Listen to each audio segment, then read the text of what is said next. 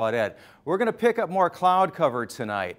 The rain chances, it's possible the early part of the day tomorrow, very, very early, but it's looking really to track. The later the model runs, the further south it's looking to be. We may end up with just cloud cover through the course of the night and as we start our day tomorrow, but it's going to be more sticky as we get into the day. We have this cold front that's approaching as well, adding more moisture into the equation too.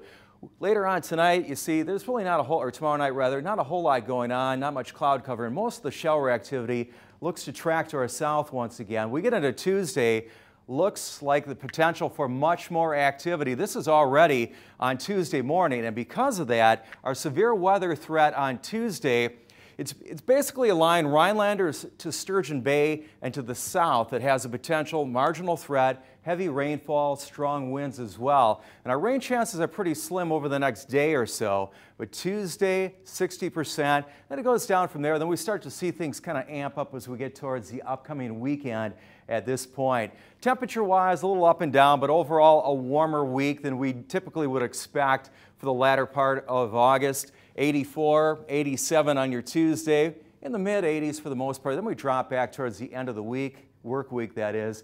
As far as the dew points, hate to drop that on you after a very comfortable day today. Tomorrow afternoon we're back into the middle 60s with your dew points. And as we roll into Tuesday, I can show you kind of the same scenario as well.